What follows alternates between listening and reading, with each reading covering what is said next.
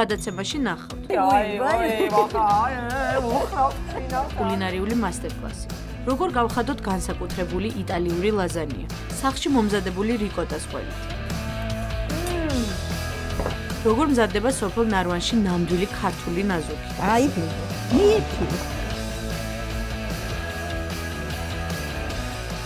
როგორც ამბობენ, ყველაფერი გენიალური მარტივია. ეს შოკოლადის პუდინგია. გურმანია ერთ წუთში გასწავლით მის მომზადებას. კულინარიული ამბავი იმისა, თუ როგორ შეიძლება იქცეს ნებისმიერი გარემო სამზარეულოზე. ორმაგის შოკოლადი ნაღებით. ნებისმიერი კერძი გემრიელ მოულოდნელობად, ნებისმიერი ადამიანი კი კულინარიული ამბის გმირად. გურმანიას წამყვანები კულინარიული ამბისთვის ერთიანდებიან.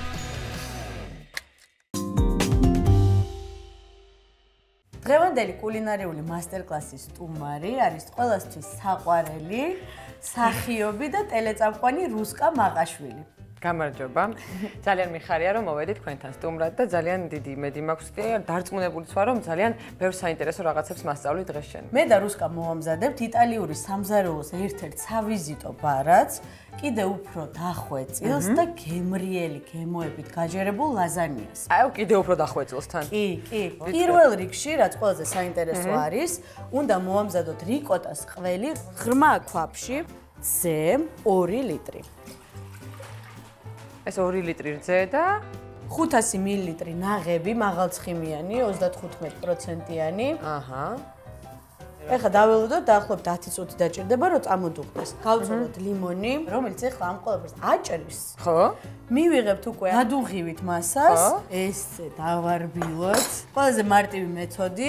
ვფიქრობ, რომ თვითონ ლაზანია ისეთი უნივერსალური გემოსი არის, რომ ალბათ 99.9% ადამიანის გემოვნებაში ჯდება. ნამდვილად 100% თუ არა. ხო, 100% თუ არა, ეს მაინც გულისხმობ იმხანს, ვინც ხორცს სარჭავს. მაგრამ არსებობს ვეგანური ლაზანიებიც.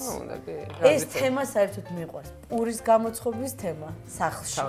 შენიც გამოცხარი პური. და კიდევ შენით მომზადებული ყველი. ეს რა მასწავლა? ყველი ყველაზე ძალიან მიყვარს და ყველის გაკეთებას ვსწავლობ და აი უკვე დუხმა გამოვთოთ, რომ არ გაგვექცეს რძე. დავუმატოთ ლიმონი, რა თქმა უნდა გადავწუროთ. ნახე, ეგრევე წავიდა აჭრის პროცესი.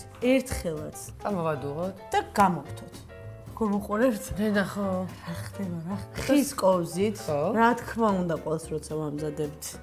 ხის კოვზი უნდა გქონდეს. აჰა, და უკვე ყველი გახდა, ნახე. დაახლოებით 1 წუთი დაჭირდება, რომ ეხლა იდუღოს. მერე გამოვთავთ და ძალიან ისეთ წვრილ საწურზე უნდა გადავწუროთ და მივიღებთ მარილი რაღაცები არ უნდა? ჯერ არაფერი არ უნდა. აკაისმი არა. ამაშვება ნაღები. ნაღებს კიდე ცალკე ძალიან დიდი მადლობა. კი, ნაღები ყველაფერს აგემრიელებს და კარგ გემოზე მიყავს. ეხლა ოდნავ გაგრილდეს, რა ეს დუღილი აღარ ქონდეს, ჩადგება. სანამ რუსკა დამიჯრის ის პანახს, გადავწუროთ რიკოტას ყველი, რომელიც უკვე თითქმის მზად არის. აი ესეთ წვრილ საწურში ჯობია. ნელა ჩავასხავ, რომ არ დაგდუღრო. ხარ გაცხელდა ძალიან ცოტა დავაცადოთ. ეს რძე აღარ დაგჭირდება, ჩავცალოთ ახლა ეს სითხე. ისე ტოვებენ ხოლმე მთელი ღამე, რომ დაიწუროს. უბრალოდ ჩვენ რა თქმა უნდა აჩქარებული მეთოდით. ამას კიდევ უფრო აშრობენ ხოლმე ბოლომდე. ამ შემთხვევაში ჩვენ გვინდა უფრო რბილი მასა. იმიტომ რომ ეს წავა უკვე აი ბეშამელის соუსთან ერთად რომ კიდევ უფრო დაარბილოს, კიდევ უფრო წვნიანი გახადოს ჩვენი ლაზანია. მე მახსოვს ბავშვობაში ბებია ჩემი ამბობდა ხოლმე რომ აი მე რძე არ ამეჭრას, რძე არ ამეჭრას და ჩვენ აგრე ძალით ავჭერით. ყველაზე დიდი შიში. ჩემი ანუ პირველი შეხება კულინარიასთან იყო პასტები, რა თქმა უნდა, პასტებს ვამზადებდი სახლში და ყველაზე დიდი გასართობი იყო რომ ჩემ მეგობრებთან ერთად მე ამ პასტას ჭამდით და ნუ ისინი ოხრავდნენ და მე ვიყავი ბედნიერი რომ როგორ ოხრავენ და კიდევ ხალხ გამოთ პასტა. და შენ აი თუ გაქვს ესეთი რამე კერძი რომელსაც თქვა და შენ მეგობრებთან ერთად აი ამის საჭმელად მივდივართ და აი პასტებში ვართ, პასტების კეთება ვიცი სხვათა შორის, კი? ხო. და ეს უნდა გადავასხო. გადავასხოთ, კი. ხო. და პასტებს ვაკეთებ ხოლმე და რაღაცა სუკინის და პესტოს პასტა გამომდის ხოლმე რაღაცა კარგად. ჩვენიერი. პრინციპში რაც მიყვარს იმის კეთება ვიცი. ხო. კი, აი რაც არ მიყვარს იმას ვერ გავაკეთებ და ვერ შეიძლება ვერც ვისწავლ. რიკოტას ყველი გვაქვს, გაგრილდება, ვიწყებთ ბეშამელის соуს. აჰა, გასაგებია. დავიწყოთ ახლა ხახვის დავჭრი. თუ გინდა ხახვის შენ დამიჭერი? საიდუმლო არა აქვს რო აი ცრემლები რო არ წამოვიდე? რა თქმა უნდა აქვს ეს უბრალოდ. ეხლა ვიცოდე თავზე უნდა დაიდო ის და დავიდე თავზე და არა არ გამომივიდა და ყოველთვის არსებობს. კარგი არის რომ შუაში გადაჭრა და მარილიან წყალში ჩადო ცოტა ხანი. ხახვი? ხო. მერე არც იტირებ, ან შეგიძლია სათხილამურო სათვალები გაიგებ. და ეგ იქნება ყველაზე ეს ამითი გავჭრა ახლა? ხო. ესე? თუ გინდა ამითი, თუ გინდა ის შეფის დანა. ძალიან მეშინი ამ დანის. თუ გინდა აი გასწავლი როგორ უნდა დაჭრა. რო გავჭრით ხახს. მოდი, დაიჭირე და გეტყვი. აი ამას ვუტოვებთ. ხო. აი ამან უნდა დაიჭიროს. ხო. აი მე ეს რა მაგერა. მერე შემოატრიალე დანა, ესე. ბოლომდე არ ჩაჭრა, ანუ იქ აღარ წახვიდე. იტოვებ კუთხეს, რომელიც აი განახე. ანუ ამას ტოვებ, ეს იჭერს და და ცოტათი თიცაც ახმარ. ოღონდ ესე არ შეიძლება ეგრევე მოიჭრი თიც, აი ამითი. აი ეს. всё, ეს რა კაი რამე მისო. თითქოს ზომავ.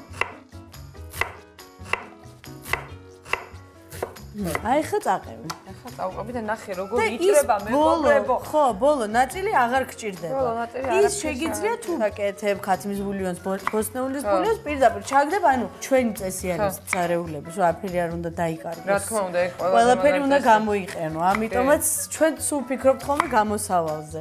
რა თქმა უნდა, ზეითუნის ზეთზე მომზადებ. ზეითუნის ზეთი ხო, საოცარ არის. ისე ბოლო დროს გადავედი მხოლოდ ზეითუნის ზეთზე მომზადებ საჭმელს. და უფრო გემრიელიც არის. კი, რა თქმა უნდა, ბევრად უფრო გემრიელი არის და უფრო კარგად იბრაწება ხახვი. გადავიტანეთ გახურებულ ქვაბში. ნიორი ჩავჭრიდეთ. ოდნავ მოითუშება, ცოტათი დარბილდება, ოდნავ ფერს შეიცვლის. ეხლა დავუმატებ რძეს. ზე რამდენი? დაახლოებით 500 მილilitrამდე. სულ ცოტას მოვიტოვებ ციურზეს, რომელშიც გავხსნით უკვე ფქვილს და ისე დავუმატებ. ნაღები 200 მლ. 200. ეხლა წავით სუნელებს ავირჩევ. პირველ რიგში ჯავზი, ესე ქვია მუსკატის, ხო, მუსკატის კაკალს. ჯავზს ეძახიან. ჯავზი, ჯავზი. ჯავზი. სულ ცოტა. შავი პილპილი. ხო. და რა ლამაზია თან. ნუ რა თქმა უნდა, სულ ცოტა მარილი. დაახლოებით 1 ჩაის კოზე, არც კი. ხო. როგორც თქვით, ფქვილი, რომელიც უნდა გავხსნათ აი ამ რძეში, დაახლოებით 2 სუფრის კოვზი, არასავსე. სანამ დაიწყებს ადუღებას, ოღონდ უნდა დავუმატოთ სულ ცოტა თეთრი ღვინო. მართლა? თეთრ ღვინოს ვუმატებთ, იმიტომ რომ აწიოს ეს მჟავიანობა, გემოქონდეს რა თქმა უნდა უფრო მდიდარი. ну აი ამ ხორცს რა თქმა უნდა ღვინო ძალიან უხდება და ეს არის კარგი ბალანსი გემოების.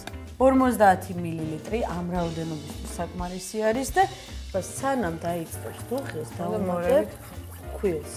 რომ მერე უფრო რთული არ იყოს ამისი გახსნა. შეგვიძლია ვთქვათ, რომ ბეშამელიც გვაქვს. რა ლამაზია, ღმერთო, რა ლამაზია, ჩახედეთ.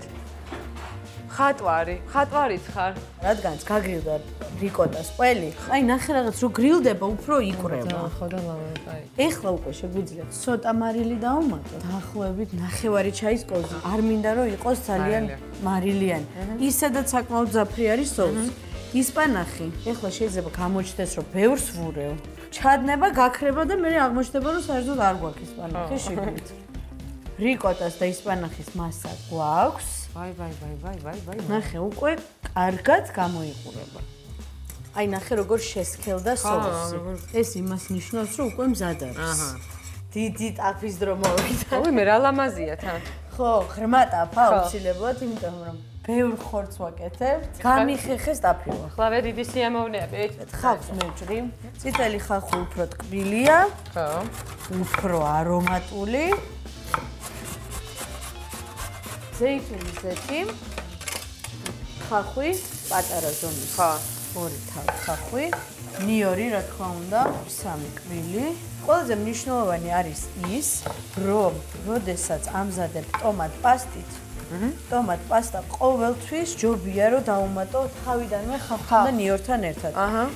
გემო იხსნება და ის ტკბილი გემო და პომიდორის კარგი გემო რომელიც არის, ბევრად უფრო გასმაგებული არის, როდესაც ესე ამზადებ. ხო, ეგენი რა მაგარია. ხო. ერთხელ გავაკეთე ეგრე და სახის შევიყარე ყველაფერი. თავიდან ეგრე ხდება ხოლმე, ძალიან ხშირად გვაქვს შეყრილი სახეში. ერთი სტაფილო გახეხილი დავუმატოთ და აიხლა დავუმატოთ ტომატ პასტა. ერთი სავსე სუფრის კოვზი. ამოურიე გემრიელად. და სანამ ეს მოითუშება, ცოტათი დარბილდება ყველაფერი, ვიტყვი იმას, რომ ავირჩიეთ ორნაირი ატარებული ხორცი, არის ხბოს ხორცი და ღორის ხორცი. ოღონდ შეფარდება არის ესეთი 700 გრამი ხბო, 300 ღორის ხორცი. ჩავაგდოთ 300 გრამი ღორის ხორცი, 700 გრამი ხბოს. და რა თქმა უნდა, ვშლით ახლა ესე უნდა დაიშალოს. სტაფილო ასევე განუყოფელი ნაწილი არის აი ამ პომიდორის, ასე ვთქვათ, соусების. ძირითადად სტაფილოს საერთოდ ამზადებენ ხოლმე.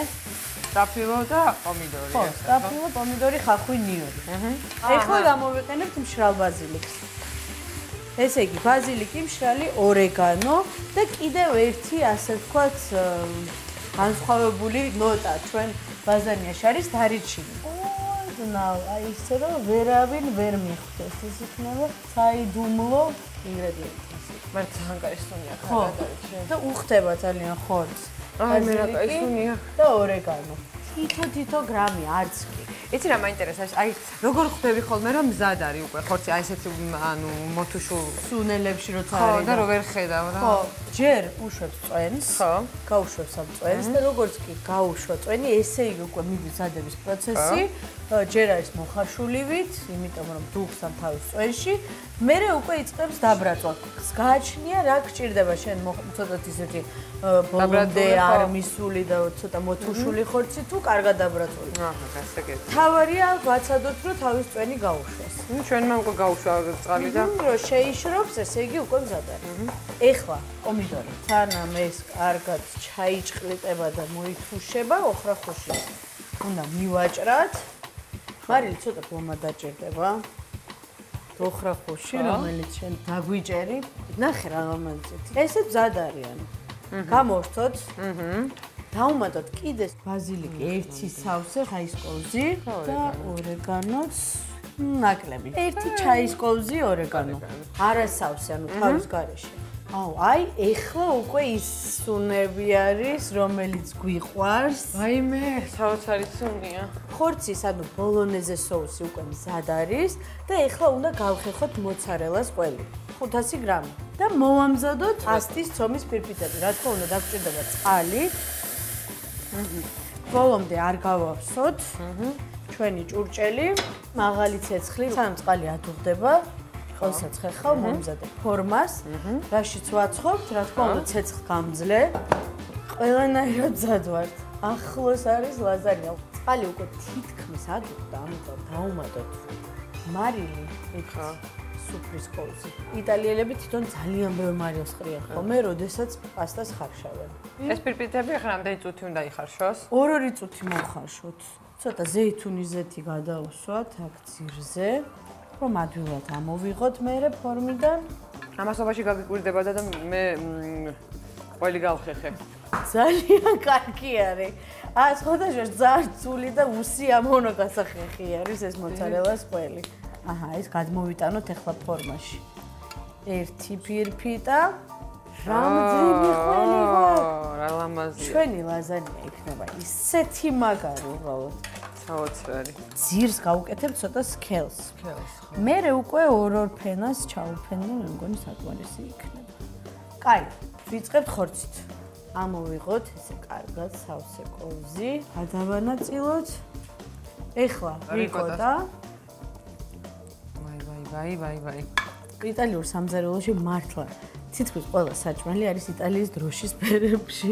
საოცებაა რა. ხო, ყველაფერად მეორდება. წითელი ფერი, თეთრი ფერი, ბეშამელის соуსი. აი ესე მოასხი კარგად. თავარია კუთხეებშიც რო გავიდეს. ეხლა ყველი. ესე. მაგრამ უმეტესად ბევრი ყველი მინდა რომ მოიტოვოთ თავზე რო დავაყაროთ. თავზე? 3 ცალი ფირფიტა, ხორცი. შემდეგი არის შეკოდას ყველი ესპანახით. და გადავანაწილებ. მაინც ნერვიულობ იცი ახლა ესეთი შეფი ხარ და მე აქ რაღაცა სახში მშვიდად მე უჩემოთ რომ გააკეთე. იცი რა მაინტერესებს? აშენე დიდი ლაზანია და ფოტო გამომიგზავნე. იცი რა მაინტერესებს? ეს გენი აზრით მორჩა? კი. ამას მე გავაკეთე. კი ბატონო. ბეშამელი, ცოტა ხوار ჩავპრესოთ. აი. კიდევ ერთი ფენა მოცარელა. ოი. მამა მია მოცარელა. ხوار დიდი შრომა გავიარეთ ის. ეხლა ძალიან თხელი ფენა უნდა დავადოთ ხორცის. რადგან საკმაოდ ბევრი ხორცი გვაქვს და აქ უნდა იყოს უმეტესად ყველი. ბეშამელ და შენ მომზადე ეგ ბევრი ყველი. აგერ არის. ბევრი ყველი. ვაი. გადაცემა არის ერთი? აი, ვახა, მოხრავთ, ქვინავთ, არ ვიცი, გული მიგდის. ლაზანია ავაწყვეთ, ყველით მოვაყარეთ, ეხლა ვაცხობთ 180 გრადუსზე 9 საათით. წავედით. გამიღე.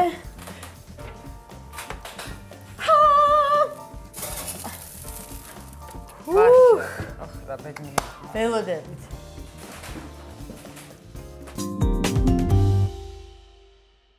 გამოცხო. აი მე გამოცხო კი არა, გამარჯობა. გამარჯობა. სალამი. დახურე. აქ რა მოგიყვა ეგეთი ვარიანტი. ლამაზი ოქროსფერი. ძალიან კარგად გამოიყურება და დარწმუნებული ვარ, რომ გემოც კარგი იქნება. შემოვაჭრათ. შემოვაჭრა უნდა ხო? შეხედე. აი მაინტერესებს როგორ ეს ჭრი ხო უკვე? კი. აი კარგად რომ მოიხარშა. ხო. და თვითონ უკვე პასტაც რომელიც შიგნით გვაქვს ფენა. კარგად არის მოხარშა. ადვილად იჭრება. ძალიან მსუყეა. კი რა თქმა უნდა. ბომბა. ბომბა არის. როგორ ამოვიხარს ვიცი? იმხელა არის.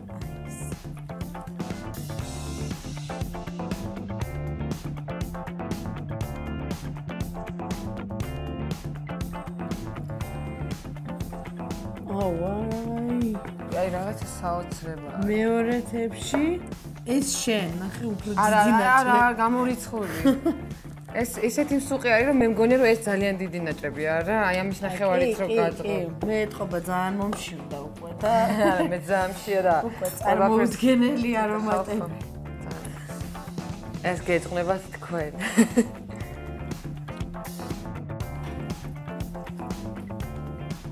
ეს რიკოტას ყველი ძალიან უხდება.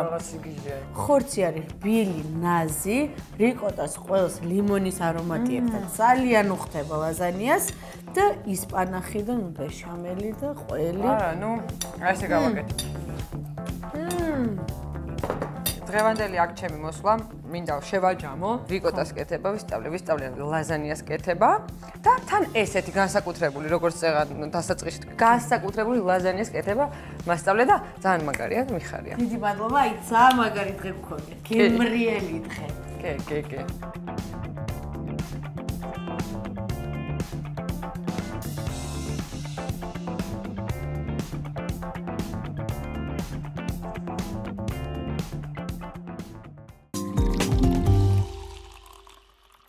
კულინარია არის ხელოვნება. ყველაზე უცნაური კერძი რაც გამისინჯავს ბაყაყის ფეხები. ოღონდ არ ვიცოდი რომ ბაყაყის ფეხები იყო. თორე არ შევჯამდი. ბავშვობას მახსენებს ჩემი საყვარელი კერძი ბიფსტროგანოვი, რომელიც ახლა ყველაზე ძალიან მიყვარს და შემსვლელი ჯერჯერობით ვერ მოიძებნა. ვაიმე, ესე იგი ბოლო დღე რომ იყოს დედამიწაზე, გაგიკვირდებათ და წავიდოდი ქართულ რესტორანში და შევჭამდი ბევრ ხინკლებს, ბევრ ქაბაბებს და ბევრ მწვადს და მოკლედ აი ქართულ კერძებს შევჭამდი, რომელიც ძალიან მიყვარს. მეგრულ სამზარეულოშიც წავიდოდი. ხო. რომელს ცნობილ მსახიობთან ერთად ვივახშმებდი და ძალიან ბევრია ეგეთი მსახიობი, ვისთან ერთადაც ვივახშმებდი, მაგრამ ამჯერად მოდი შევჩერდეთ რაიან რეინოლდსზე. ხო. ბოდიში. სანდრო. შევა გურმანიას მაყურებელს. გურმანიას მაყურებლებო. ვინც ხართ დიეტაზე, დაანებეთ თავი დიეტებს და ჭამეთ და რაც თავარია უყურეთ გურმანიას და ისე ჭამეთ. რამდენიმე წუთში ნახავთ ვახოს კულინარიულ მოგზაურობას სოფელ ნარვანში. 1 წუთში მომზადებულ შოკოლადის პუდინგს და დროში მოგზაურ კულინარიულ ამბავს.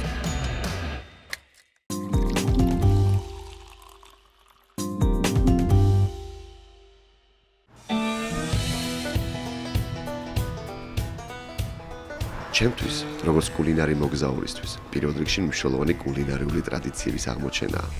უამრავ საინტერესო და ჩემთვის ეგზოტიკურ ტრადიციას შევხვედრილ ვარ, მაგრამ ასეთ სურათს მხოლოდ საქართველოში ნახავთ. ეს სურამში ვარ, ეს ნაზუქია, ქართული ნუგბარი, რომელსაც დიდი წარდგენა არ სჭირდება. ნამდვილი გემო არაფერში აგერევა. ესეც ჩვენი საგზალი. რომელი?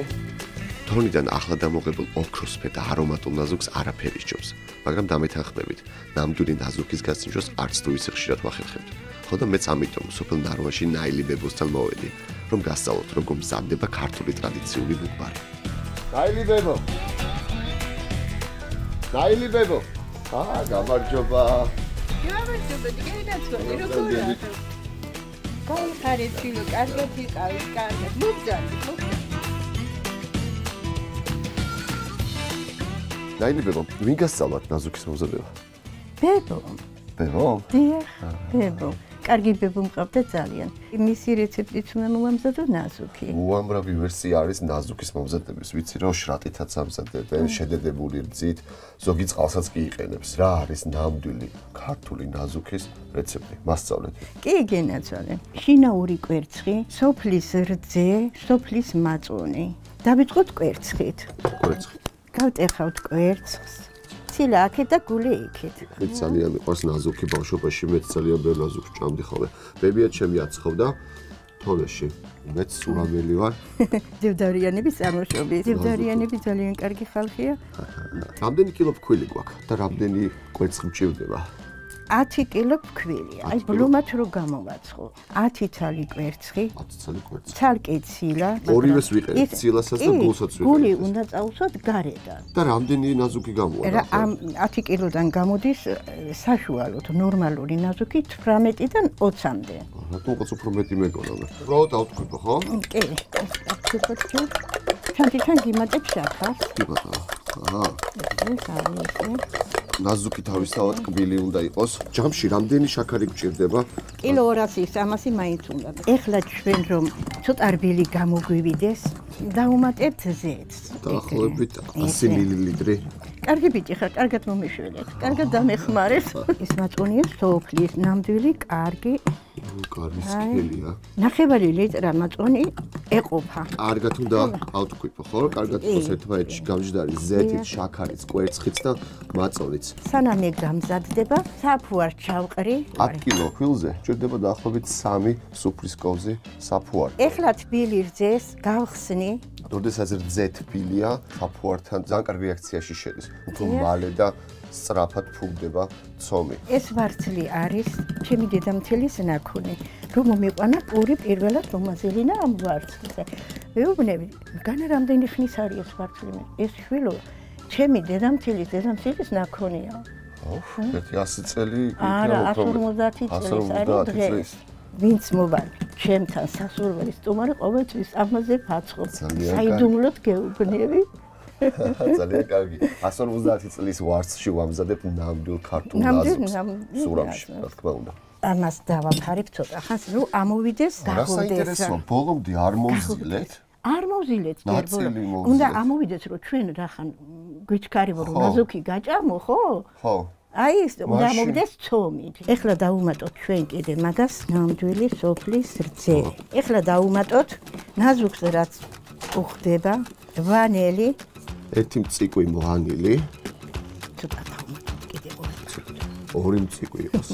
დარიჩინი. დარიჩინიც ორი მწიკვი. ეს რა არის? ეს არის მუსკატი. მუსკატი, კი ბატონო, ჯავზია. ესეც ერთი მწიკვი. ცოტა მიხაკიც. ბავშვობაში ძალიან მიყვარდა ტკბილი რამეები. უბრალოდ რო ყოფილა ბაბო მე რო გვიკეთებდა ნაზუქს ყავდა და იქიდან ვისწავლე. ეხლა ეს რატომ არის უფრო კარგი რომ ვიცოდეთ. როგორც მოზელავ ინარჩუნებს სითბოს და ღუდება ჩქარა. ნახოთ ეხლა როგორ არის ამოსული. აი, ცოტათი ამოვიდა. ნელა დაამატეთ გენაჩა. აი ესე. აი.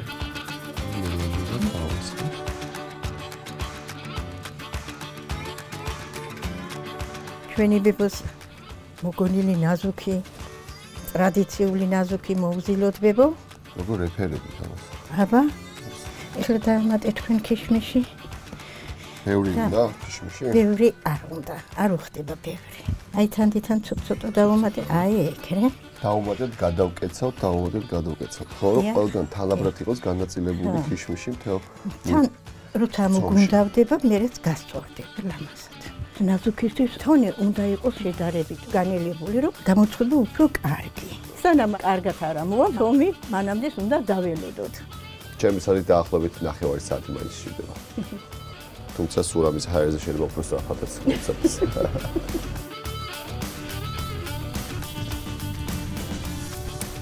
ეხლა ხელით გადავუსვი ესე ლამაზად, აი ეგრე. ვისაც ჩვენი ნაზუქი შეხვდება, ორი დღე საჭმელს აღარ შეჭამს, ისეთი ნოყიერი გამოვარო. ნაზუქის გამოსაცხობა თონე რამდენად ცხელი უნდა იყოს? ტემპერატურა ზუსტად არ ვიცი, მაგრამ მე ვამჩნევ ყოველთვის ხედით. გადავაფაროთ 15 წუთი ბებო, დაიძინოს. დაიძინოს. ცოტა ხანი დაიძინოს. ცოტა ჩათქლიმოს.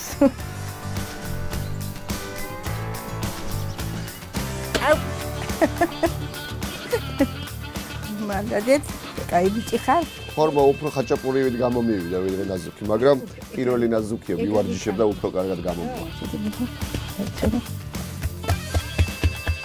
ეს კი ოვალური ფორმა უნდა მივცეთ. კი. რამდენი ცალი ეტევა ბებო ამ თამაში? ასეთები ბებო 20-25. ცოტა სოფლის კვერცხის გული, ცოტა წყალი, სქელი რო არ იყოს, კარგად ავთქვიფავ და თონეში გადავუსვათ პუნჯით. აბა წავუსვით. ახლა რა კარგი ფერი მიიღო. თონეში არის გადასარევი არომატი. ქვემოდან რო სულ მთლიანად გქონდეს კვერცხი წასმული. თბილი აურიოთ შაქარში, არიოლი გარშემო აურია. აი არომატი გაუშვა. შაქრის კვამში უნდა გამოწეს ნაზუქი და კარამელიზირება მოხდეს. ძალიან კარგი არომატია მთელ თონეში. დავაფაროთ ზემოდან. დავაფაროთ ზემოდან. აი ესე მოითუთქოს, მოიხარშოს, მოიწვეს. სულ ამის ნაზუქი ყველაზე გემრიელი ნაზუქი მთელ საქართველოში. ავიღოთ ნელა, ხო არ გაგვისინჯახეთ. ნახოთ აბა.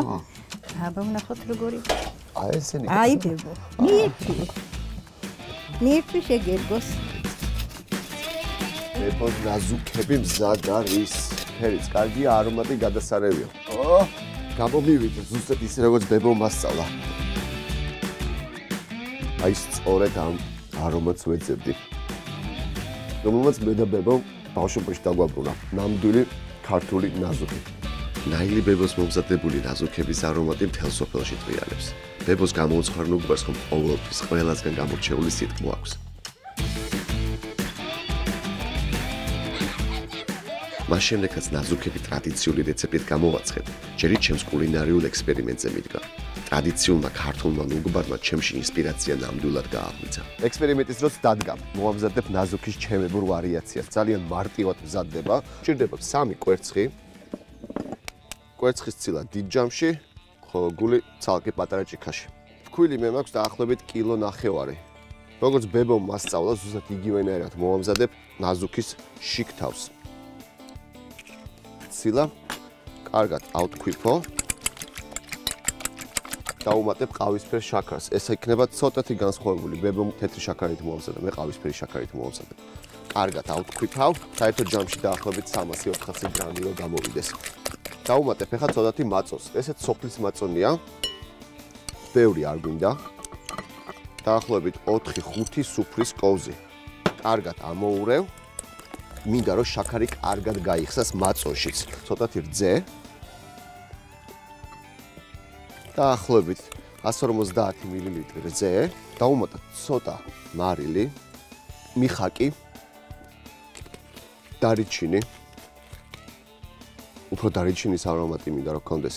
კარგად ამოურევ. ცოტა ვანილს გავუკეთებ არომატისთვის. დაახლოებით 1 მწიკვი. ეხლა უკვე შეგვიძლია ეს ყველაფერი ფქვილში ჩავასხათ. 1 ნახევარი ჩაის კოვზი საფუარი. აქ მაქვს მე 3 კვერცხის ცილა, ყავისფერი შაქარი, დაახლოებით 300-400 გრამი, რძე, მაწონი სოფლის, მიხაკი, დარიჩინი, ვანილი და ცოტა მარილი. კარგად აურიე, ამ საფუარს ფქვილში გავხსნი ასე და ნელა-ნელა დავასხავ. ზუსტად იგივენაირად როგორც ბებო მასწავლა. ჯერ შევკრავ ცომს და მერე ნელა-ნელა კიდევ დავასხავ. ესე გამოდის ტკბილი ნაზუქის ვარიაცია. ცომი ესე ნელა-ნელა იკვრება, ტკბილი ცომი გამოვა და ძალიან მაინტერესებს როგორ მოეწონებათ ჩემს მასმიძრებს. ცოტათი კიდევ დავამატებ ტკბილ მასას. აი ესე კედლებიდანაც მოვაშორებ ფქვილს და რა თქმა უნდა, გემრიელ ნაზუქს დასვენებული ცომი უნდა, დაძინებული ცომი უნდა. აი ესე გავაჩერებ, დავაფარებ და გვერდზე გადავდებ. ჩემ ვარიაციას აქვს შიგთავსი და პირველ რიგში გამოვიყენებ ბებოს კომპოტს. ეს არის ატმის კომპოტი. მჭირდება დაახლოებით 4-5 ცალი.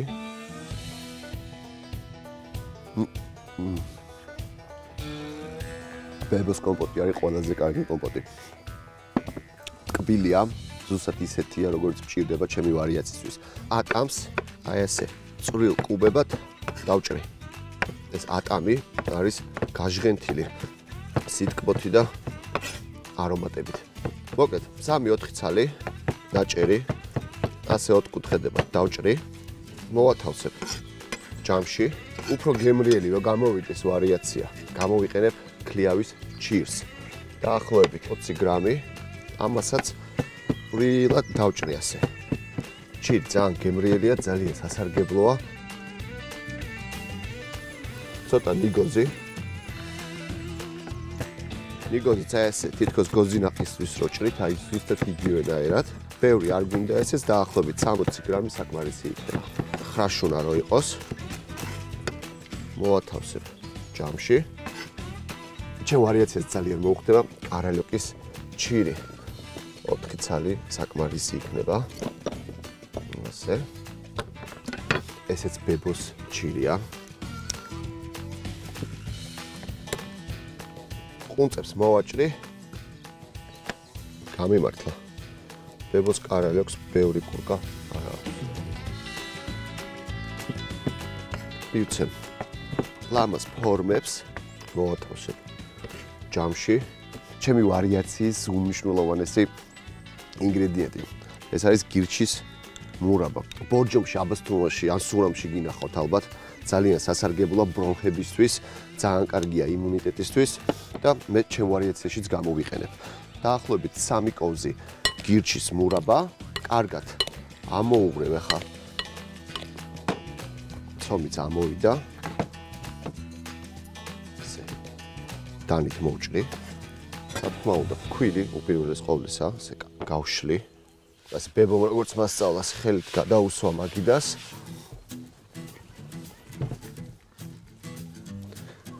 და კარგად უნდა გავაფრთხილო. რაც შეიძლება თხლად. ცომიც მაქსიმალურად გავაფრთხილე. გადახვევის დროც მოვიდა. ზედმეტებს მოვაჭრი. შიგთავსი, კარგად ამოურევ, გირჩი, ატმის კომპოტი, ნიგოზი, კარალიოკის ჩირი, ქლიავის ჩირი, ცოტათი ნიგოზიც. ეს ყველაფერი არის ადგილობრივი და ნატურალური. ცოტა გირჩსაც დავუმატებ, პატარა ადგილები დავტოვე, რომ კარგად შეიკრას ბოლოში, თითქოს სტრუდელს ვახავთ. ესე გადავა, დავაწვევი, არ გაიხსნას ბოლომდე. ასე. კარგი ლამაზი ფორმა მიცეთ ბოლოებში მოვჭერ, დანით გადავჭრი. მინდა რომ ლამაზი ასეთი მომრგვალო გამოვიდეს. თავარია ეს კარგად მოვჭიროთ აქ, რომ შიგთავსი არ გამოვიდეს. კეცი უკვე თონეში ხურდება, აუცილებლად ცხელ კეცზე უნდა მოვათავსოთ, თორე ისე ვერ გამოცხება. ბოლოები მოვაჭრათ. მზად არის. ერთი ნაწილი მორჩა, ეხლა დარჩენილი ცომისგან მოვამზადოთ კიდევ. ისევ ნატურალური შიგთავსი და ზუსტად იგივენაირად გადავკეცოთ, ბოლოები მოვუჭიროთ, შიგთავსი რო არ გადმოვიდეს. ეს უკვე მზად არის გამოსაცხობად. წავალით კეცი მოვიტანოთ.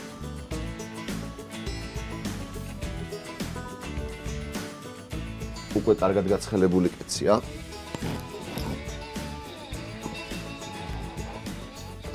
კეცია. ცოტა ქვილს მოვაყრი. მოვათავსებ კეცზე. ხვეულად. და ესე შუიდან დავიწყებ. დავახვევ.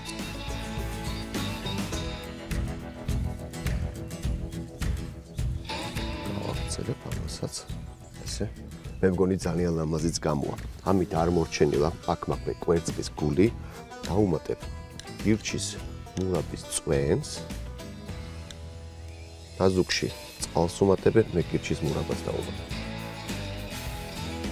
საკმარისად და ზემოდან ფუნჯით გადაусმევ, რომ კარამელიზირება მოხდეს. და საგულდაგულოდ წაусმევ ჩემ ნაზუქის ვარიაციას.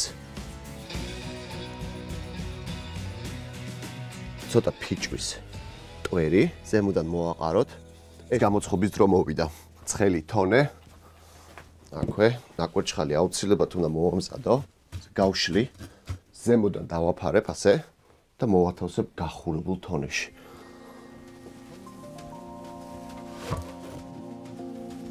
დაახლოებით 15-20 წუთში მზად იქნება. ჯაბა, გიორგი, ლუკა, მარიამი და ნაილიბებო. გურმანიას ექსპერიმენტი ნაზუქზე მათ შეფასებას ელოდება. ეხლა ბავშვებო ვახო მოდის, ნაზუქს მოგვიტანს, თავიანთ გამომწყვეტ ნაზუქს. აგერ აი მეც მოვედი. დაგვა გემოვნებინებს ბაბო, ნახე. რა ლამაზია. გირჩის მურაბა სასარგებლოა, ბებუ ნახეთ. მოგიყვარს. მარია, ტკბილი ხო გიყვარს? ხო. ჯაბა შენ? თუ გიორგი ვიცი რომ ძალიან უყვარს ნაზუქი ეჭირა სულ ხელში. დიდი რა კარგი ნაზუქი გამოგვიწყოთ. როგორც თქვენ მასწავლეთ, ბებო. გადმოვიდა ხო? უნდა გადმოვიდეს ლამაზად. ეს არის ნაზუქის ცომზე მომზადებული ჩემი ვარიაცია, ადგილობრივი, გემრიელი, ნატურალური ინგრედიენტები. კარგი ონია ხო? არა ჩვეულებრივი რამეა. მოგეწონათ ბავშვებო? კი. ყველაფრისთვის მადლობა. აი ასე ტკბილად დავასრულე მოგზაურობა ქართლში. მადლობა კიდევ ერთხელ. დიდი მადლობა.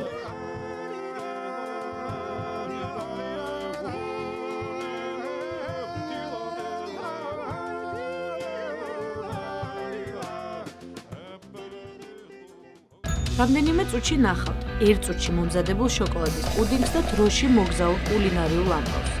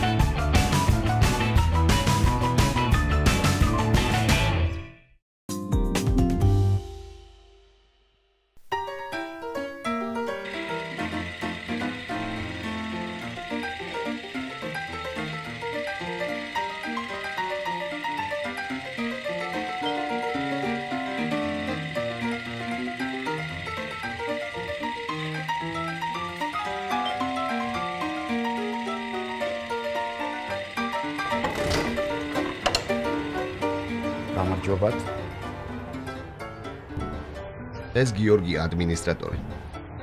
მოგზაურობით.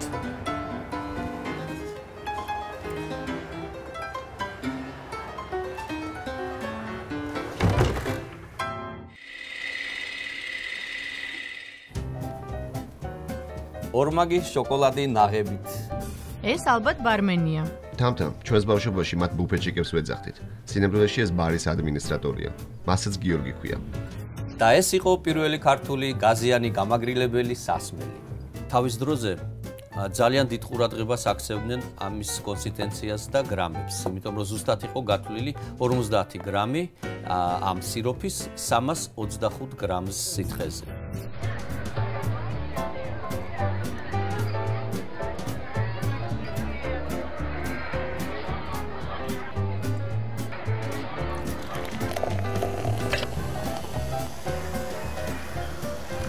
როცა ჩამოყალიბდა ამ სასმელის წარმოება, ზუსტად მაშინ ამერიკიდან გამოუშვეს ჩვენსკენ როგორც საჩუქრის სახით თავისი იმპორტული სასმელი. მის საპასუხოდ ამხანაგმა სტალინმა გაუგზავნა ზუსტად აი ეს ქართული გაზიანი სასმელი. ისე სხვათა შორის ახლა გამახსენდა პირველად როგორ გავსინჯე ეს წყალი. მე ბავშვობის გემო აქვს რომ მარტო თქვენ კი არა ვახო, ჩვენ ყველას გვახსენებს ბავშვობას. იმ პერიოდში მუდამ ვითხოვდით ეს იყო კლასიკის ჟანრი, რომ ორმაგი შოკოლადი ნაღებით და ვერ წხვდებოდით, რომ ამ ორმაგში და ორმაგ ფაში ჩვენ გვაწვდნენ ზუსტად ერთ ზუსტ პორციას. და სხვადასხვა იქიდანაც დამებადა მე ეს სურვილი და ოცნება, რომ გავხდე ბარმენი, რადგან აღმოჩნდა დახის აქეთ ამხარეს და უკვე რამდენი წელია შესრულებულია ეს ოცნება და აქ უკვე მე ვარ დირექტორი და ახლა როგორც და მე თვითონ ესე ვაზავებ და პირიქით უკვე ვცდილობ რომ ყველა ჩემი სტუმარი კმაყოფილი წავიდეს ზუსტი დოზით, არანაირი ორმაგი. სინამდვილეში ეს არის ზუსტი კონსისტენცია, ასე რომ აი ესეთი ისტორია იყო. ყველაზე მეტად წარსულს გემოები გვახსენებს.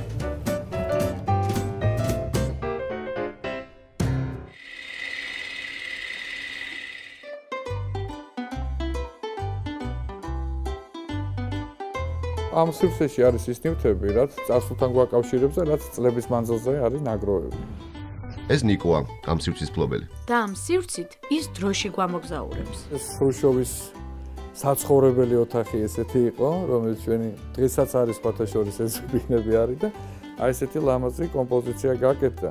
იდოზე პატარა სივრცე იყო მაშინ, ხო, საცხოვრის ისეთი მცირე იყო, რომ გარდა იმისა, რომ ტელევიზორს და მაგნიტოფონს ასევე დანიშნულება ჰქონდა, რომ ზედ აუთოებდნენ კიდევ და სხვა შევიძინეთ. არის და ამიტომ აი ესეთი კომპოზიცია შემდეგ გავიკეთა ჩვენმა დიზაინერმა, ესეთი ორიგინალური ოთახი მივიღეთ საბოლოოდ.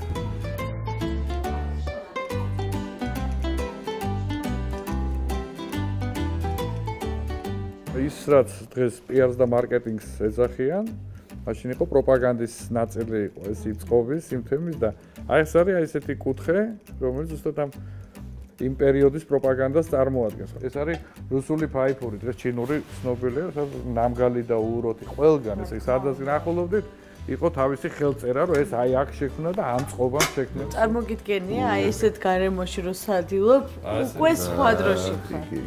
აი ეს დანაჩანგალია ეს. თეფშები და ძალიან ეგზოტიკის ნაწილი არის შემოვლელი ვიზიტორებისთვის და ადგილობრივისთვისაც ასეთი. და ჩვენი ისტორიის ნაწილია. განუყოფელი.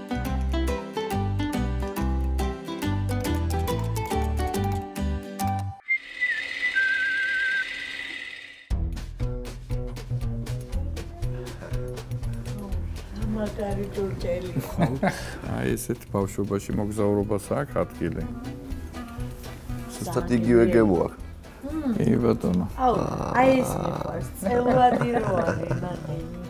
ამას ძალიან ბევრი ჩვენი თაობის მით უმეტეს ადამიანებს ასოციაცია აქვს უკვე იმ პერიოდის, სადაც უშტაეთის ბაღში მთაწმინდანზე ყველგან ესეთ კარგ კაფეებში ესე მოდიოდა. ზუსტად აი ეს ჩიქები მე კი ბატონო. აი ბავშვობაში დაგვაბრუნდა ჩვენი კომპანიის ადმინისტრატორი ბატონი გიორგი დევდარიანი, რომელიც მეორე პრეზიდენტთან მსახურობდა ის პროტოკოლის სამსახურის თანამშრომელი იყო ედვარდ შევარდნაძესთან და მუშაობდი პროტოკოლის სამსახურში მთავრობის ვემსახურებოდი გენშერს მარგარიტ ტეჩერს ეს დიდი სტუმრები ყავდა ბუშს დიდ ბუშს ფილიო ბერლუსკონის უმაღლეს დონეზე უნდა ყოფილიყო მე დავიწყე როგორ იცი წიგნი მომცეს რომელიც კაცი ამერიკელი რომელიც ემსახურებოდა 6 პრეზიდენტს მომცეს უნდა ისწავლო ვისწავლე მე თქვა მზათა ვარ ძალიან დიდი ფილოსოფია ეს მინტანობის როგორ უნდა მოიქცე მისი პროფესია ზუსტად ეს არის ადმინისტრირებს გარდა იმისა რომ ის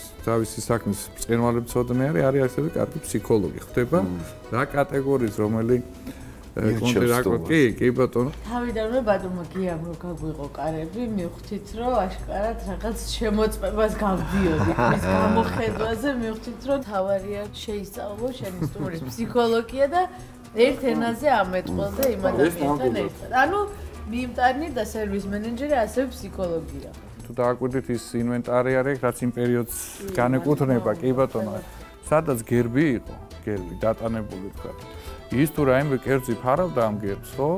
წარმოიდგინეთ, ზარეულს ათავისუფლებდნენ სამსახურიდან. აი ეს მოვიწყინი ჩარჩოებში, ხო? ეს გაიარე. აშკარად მოვიდა დღევანდელ. დიდი მადლობა ნაყინისთვის, ძალიან გემრიელი იყო. სერვისი.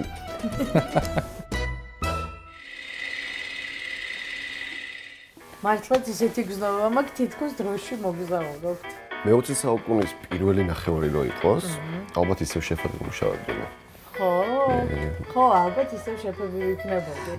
წარმოდეთ იმ დროს შეფმზარეულს ერქვა შეფ-პოვარი. იმიტომ რომ ესე იყო მიღებული, მიხედავთ ქართული სიტყვა არ იყო, მაგრამ შეფ-პოვარი ეს იყო ესეთი მათი შეფ-პოვარი.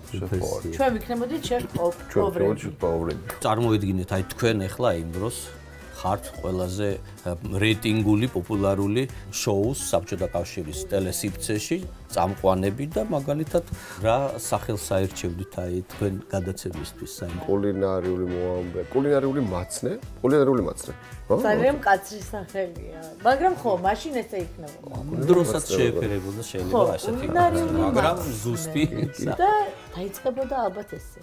ამხანაგო ელემაყურებდა. ამხანაგო. ეს მე და ჩემი კოლეგა ვახტანგი მოგიმზადებთ სამხარის მენიუს. არა ცუდი, ჩათვალეთ უკვე დაიწყო ეს შოუ, მაგრამ ერთი კითხვა მაქვს, მაგალითად შოუზე ხო იწვევთ ხანდახან ყველაზე ესეთ პოპულარულ განთქმულ რაღაც სტუმრებს. აი ვის მიიწვევთ იმ პერიოდში, აი იმ დროში მაგალითად ყველაზე ესეთ საპატიო სტუმარს. მერლინ მონროს. გამარჯობა. მერლინ მონროს ვინ მოგაყვანინებდა იმ პერიოდში.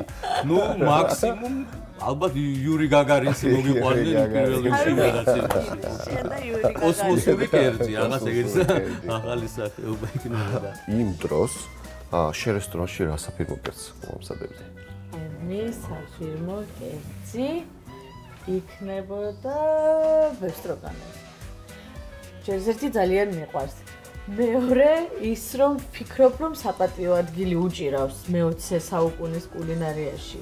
დროს გაუძლო გემოთიც, ვიზუალითაც, ეხლაც ისევე ამზადებენ და რა თქმა უნდა, ცოტათი შევცვლიდი, რომ კიდევ უფრო ორიგინალური და განსხვავებული ყოფილიყო. ალბათ რვაფეხა. არა, არა, ბოდიში, რა რვაფეხა. იმ პერიოდში ეს რვაფეხა ესეთი უცნაური რამ იყო საბჭოთა კავშირის მშობელთა ხალხისთვის, რომ ამის გამო შეიძლება სამშობლოს ღალატათაც ჩაგეთვლებოდეს რა რვაფეხა, არა, სხვა რამე ინგრედიენტი ხომ არ აქვს.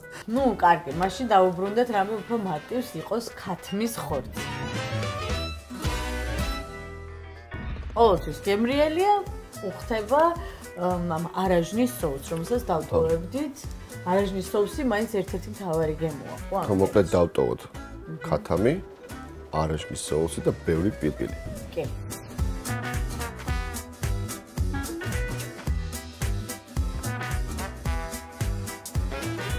გადავიდეთ გარნირზე. გამოვიყენებთ თუ გვაქვს ქათამი, არაჟანი, ავოკადოს პიურე. ისე რაღაც ეგეთი უცნაურ სიტყვებს ნუ ამბობთ როცა საბჭოთა კავშირს ეხება თორე ეგრევე ობეხე დაგადგებოდა რამე უფრო ესეთი ხალხური კერძი რაღაცა ერჩედ რაც იყო მაშინ საქართველოში და საერთოდ კარგია მაშინ მომზადებდი წითელი ტკბილი კარტოფილის პიურეს ну, იცით რა შესაძლოა, ტკბილი კარტოფილი თვითონ თავისთავად ეს უფრო ბურჟუაზიული რაღაც ხილია და ამიტომ ამას არ მიესალმებოდა დავკა და უბრალოდ ჩვენებური კარტოფილი ან მართლა რაღაც ისეთი გოგრა გოგრა, რატომ მარტივად გოგრა? შეგვიძლია დავუმატოთ კომში და გოგრა. ძალიან არომატული იქნებოდა, განსხვავებული. და ეგ იქნებოდა ჩემი საფირმო კერძი. თქვენ გაიხარეთ, რატო მართლა იმ პერიოდში არ იყავე და არ ქონდათ საკუთარი რესტორანი? მე პირადად თქვენი პასტაიანი კლიენტი ვიქნებოდი, რადგან იმდენი რომ ამიხსენთ უკვე მათაზე ვარ და ერთი ეს ბისტროგანოვი და დიდისია მივირთმევდი. რა საინტერესო კერძი იქნებოდა ნამდვილად.